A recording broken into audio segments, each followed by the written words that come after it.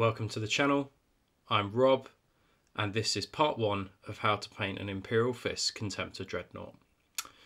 This, back in the day, was one of my first ever models that I was able to paint, and I painted it in a Blood Angel scheme, and it felt only right that now that we've got the new Horus Heresy box set coming, that I painted up probably the last resin Contemptor Dreadnought that I'll paint for some time, at least the last one that isn't Legion specific. So I thought I'd take you through how to paint it in my style, ready for the new Horus Heresy.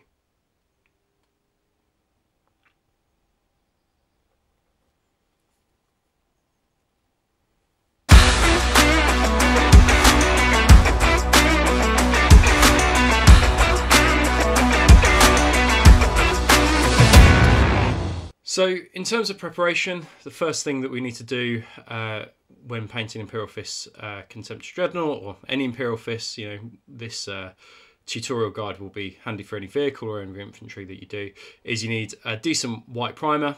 I used Colour Forge, they're matte white. It's a great primer, great coverage. I think it was just 2 thin coats and it covered it up nicely.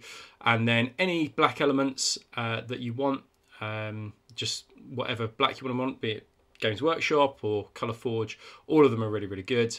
But I just find with the Colour Forge that they're just particularly matte, and the paint just clings to it really, really nicely.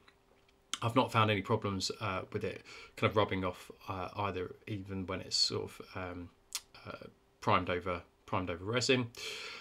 Really important, I think, when dealing with Imperial Fist, that you have something that breaks up that yellow colour.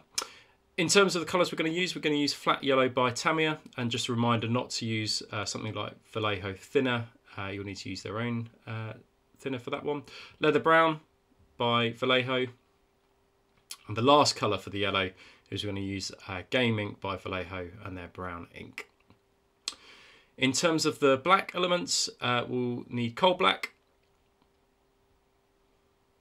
and Pastel Green by AK Interactive. But you could use an ivory if you really wanted to.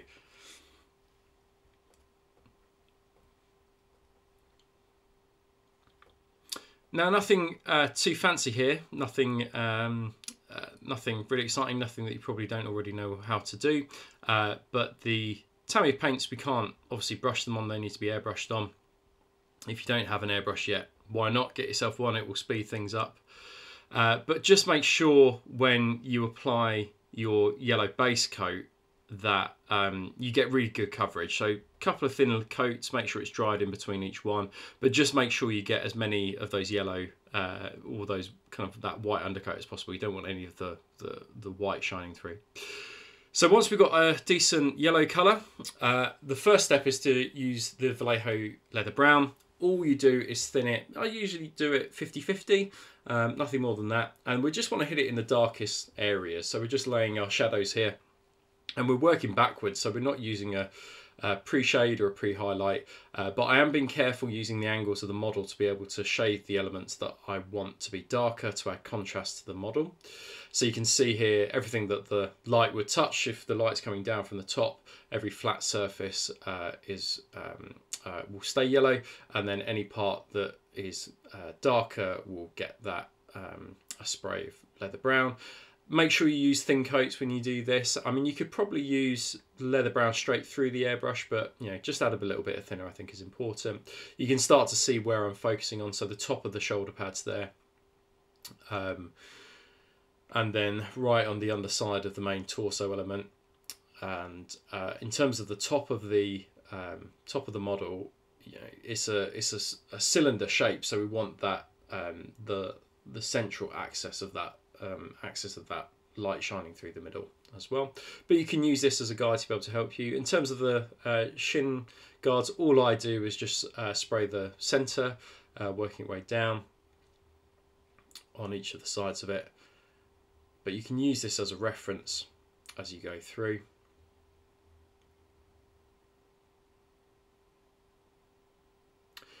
Another thing to note on this particular model is that I've also shaved off the Aquila on the front of it as well. That didn't take too much work. I just shaved it off with a sharp knife and then just sanded it down using sort of various different sandpaper, so it was nice and smooth. I knew that I wanted to put a nice transfer from the set from Forge World, which is the reason why I did it. But I also saw, you know, some of the leaked images that we got last year of the new box set, and I wanted it to be pretty similar to that, right?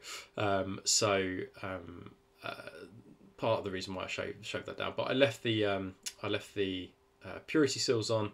I thought they were a nice touch in terms of the original Contemptor Dreadnought that Forge World did. I'm not sure whether or not Forge World sell this model anymore. I think it's probably, now it's being replaced by the plastic one.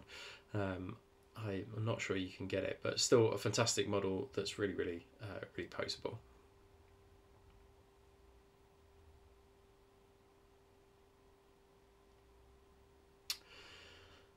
The next step that we need to do is we're going to use the brown ink. This will just add a little bit of warmth, depending on how much contrast you want within your model as well. You know, you could stop here at the leather brown and just have your Imperial Fists as two colours, you know, which is the flat yellow and then the leather brown. But I like to just warm it up. This warms it up really, really nicely, but it adds just that extra layer of contrast. You don't need too much of this particular paint. Nice and thin, 50-50 in terms of thinner and ink, and just going into the very darkest areas.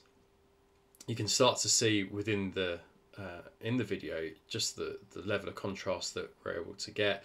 Don't forget though that once we start adding gloss varnishes, our matte varnishes over that, once we've had transfers, once we've had oils, once we've added streaking grime and things like that, which we'll use on this model later, it will really knock back a lot of that contrast that we put on. So you need to really up the level of contrast at this point, because it will be knocked back way further down the line. So go further than you probably feel comfortable with, but it will pay dividends in the long term. As you can see, I'm just focusing on all the elements of the model. I think we've got about 4 different arms for this Contemptor. It's all magnetised. Bit of a nightmare to paint when it's magnetised, but having the options when you play is good. And I just wanted to define some lines that I kind of forgot about on the original when I applied the leather brown, but I'm just adding it in with the brown ink. Doesn't matter too much. I mean, you could probably skip the leather brown if you wanted to make it even simpler for yourself, but just reinforcing those shadows. And then in terms of the final step, I did feel that I'd gone a little bit overboard with the brown elements, so I just wanted to bring some of the yellow back.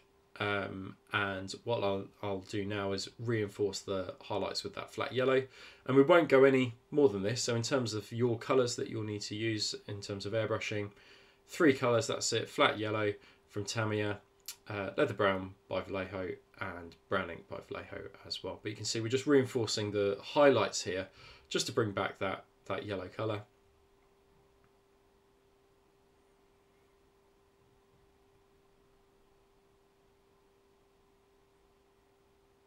I'm just focusing in particular on the places that I didn't hit with the brown.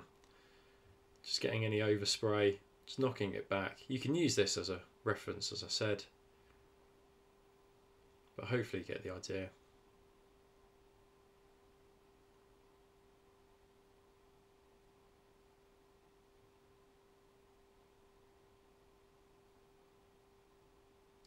I've also based this miniature before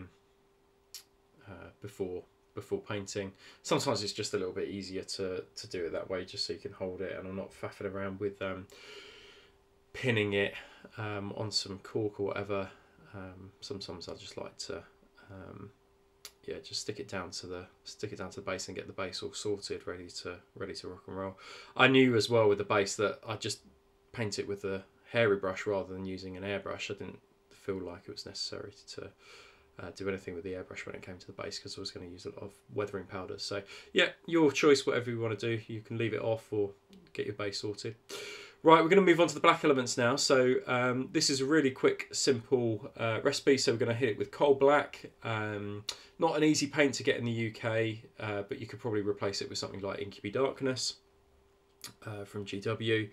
And then we're just highlighting here. We're just being really careful with the highlights because it's black and we don't want it to turn sort of a very dark blue. So yeah, just be quite precise with these highlights. But in terms of the transitions, it's barely noticeable, this cold black, especially when it goes over a black undercoat. So just to add some further highlights, I use pastel green, just a drop of pastel green, no more than that, just to lighten it up a little bit. Just almost add that shiny black element, just to add a bit of interest as well. And the sort of the bluey green colour here contrasts nicely with the yellow. You could just leave it as pure black if you wanted to, but I think personally it just contrasts really, really nicely. And you can see there as well with the head, I've just focused on one side that it's coming from because I knew the other side of the head was going to be in the kind of head alcove, so I only needed to highlight one side. So think about your light placement as well and which direction your head is going to be in. And then finally, just to reinforce those shadows, if you feel like you've gone a little bit over the top with your highlights and you want it to be black, I always use Black Templar's contrast paint. Really, really nice.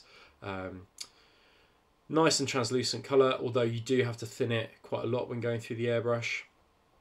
And that just reinforces the shadows really, really nicely. But you do need to be quite precise, especially when using it, because you don't want to kill the highlight that you've just put down. So make sure you just work that black into the shadows.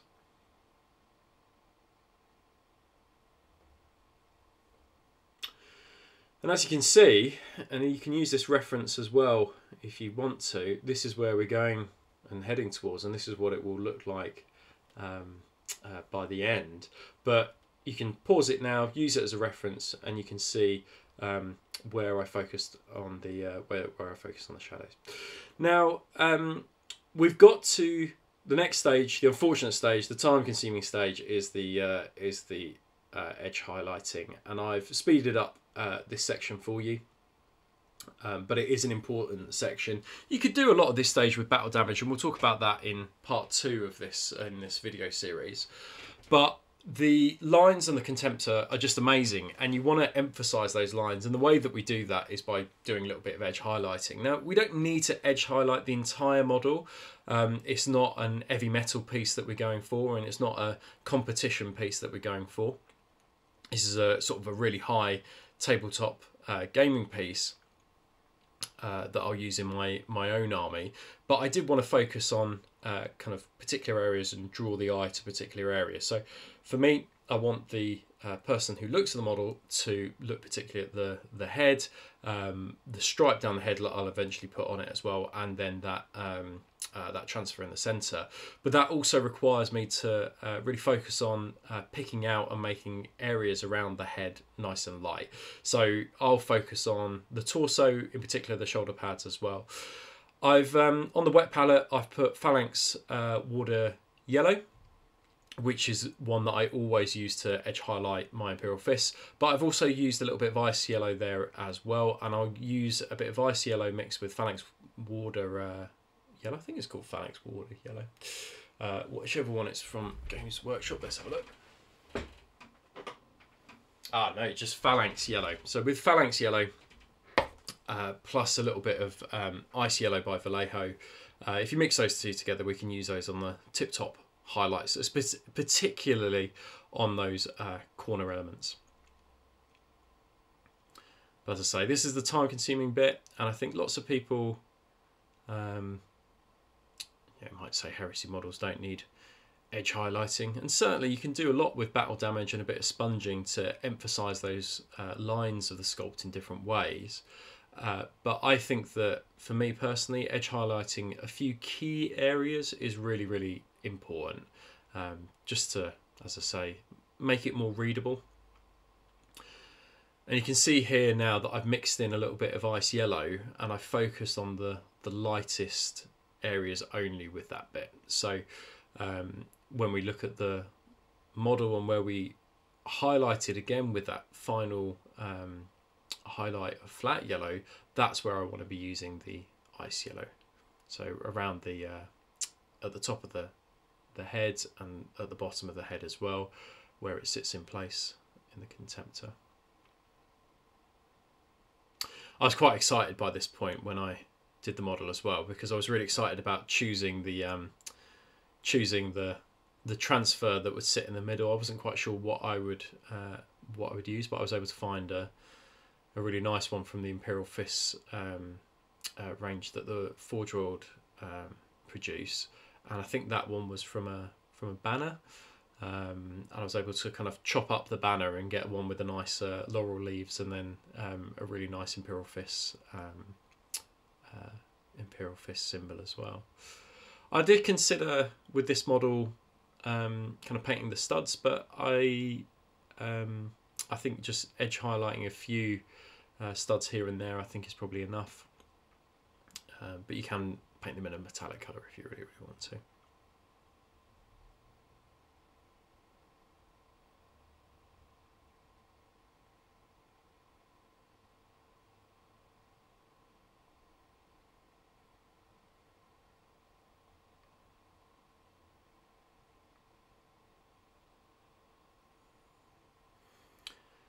This bit now, I'm just reinforcing those key elements and where I want where the light is striking the model with that mixture of Ice Yellow and Phalanx Yellow as well.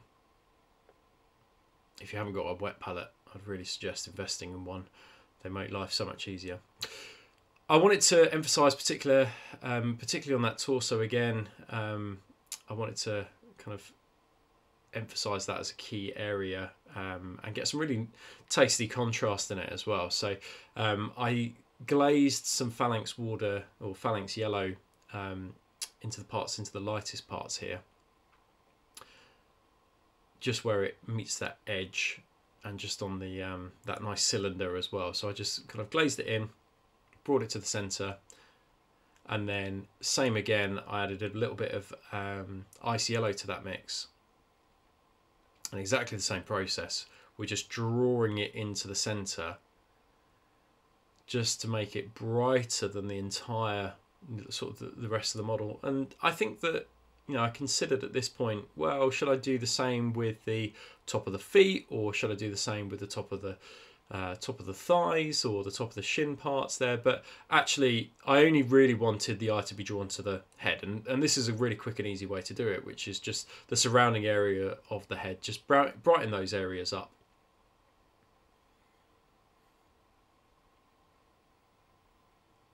But again, you can see I'm just reinforcing those key elements just with pure Phalanx Yellow, just a glaze of that, just to brighten it up a little bit. I haven't done this on every single model that I have with my Imperial Fists, and I certainly wouldn't do this on something bigger than a Contemptor Dreadnought. I wouldn't do this stage with a tank. Might do it with a Leviathan, but even then I probably wouldn't. I think this is as kind of a bigger model I was going to reinforce and kind of get extra highlights. But it just adds to that contrast. And remember, by the time we use oils and things like that, we're really going to knock this back an awful lot. So it's important that we have those high levels of contrast at a very, very early stage.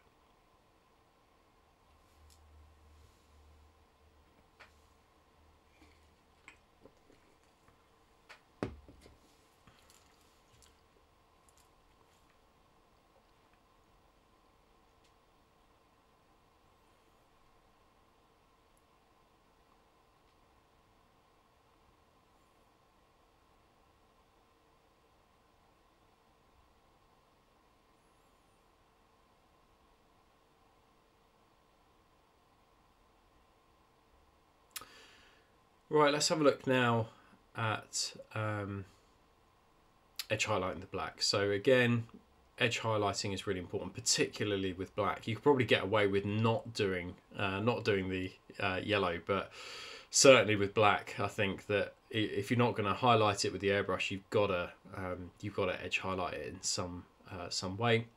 So this is just our mix of the Pastel Green by AK and then the Coal Black. Coal Black is quite thin. So I struggled a little bit with just getting that edge highlight down. I think I needed to reinforce it in a couple of places. just to make sure that I got a good, decent coat. But just picking out key areas, and I don't think I went higher than this in terms of the edge highlight. I didn't want it too bright at all.